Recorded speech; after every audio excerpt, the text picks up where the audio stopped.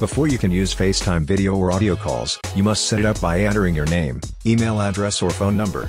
It also needs internet connection, so your device must be connected to a stable internet. In this video, we will help you fix FaceTime not working on iPhone 12. First solution: restart the iPhone 12. Minor glitches could occur anytime on your iPhone 12. This is pretty normal to every smartphone, and the best way to handle it is through a simple reset. It refreshes the system and could help clear minor issues such as FaceTime not working. Quickly press and release the volume up button, and then the volume down button. The moment you release the volume down button, press and hold the side or power key until the Apple logo shows on the screen.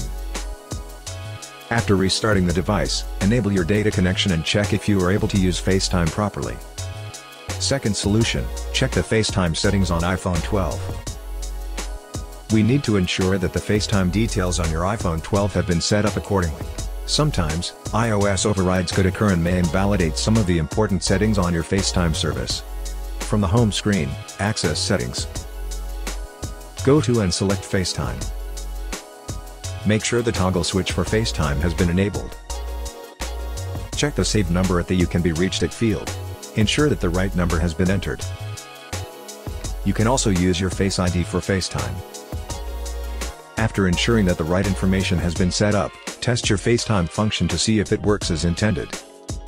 Third solution: reset network settings on your iPhone 12.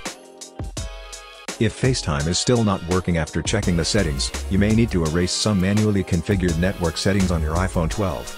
The reason behind this procedure is to remove the possibility of conflicts caused by invalid configurations that affect certain online services such as FaceTime. Do not worry, as your personal information won't be affected, so there's no need to secure a backup. From the home screen, tap Settings. Tap General. Scroll down to the bottom of the screen, and then touch Reset. Touch Reset Network Settings. If prompted, enter your security lock. Tap Reset Network Settings at the bottom of the screen.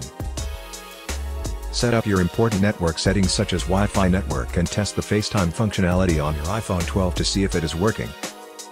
Fourth solution: reset all settings on iPhone 12. If erasing the network settings did not fix the problem, performing the reset all settings procedure might do the trick. It provides a total cleanup of all manually entered configurations on your iPhone 12 that may have been affecting the FaceTime functionality.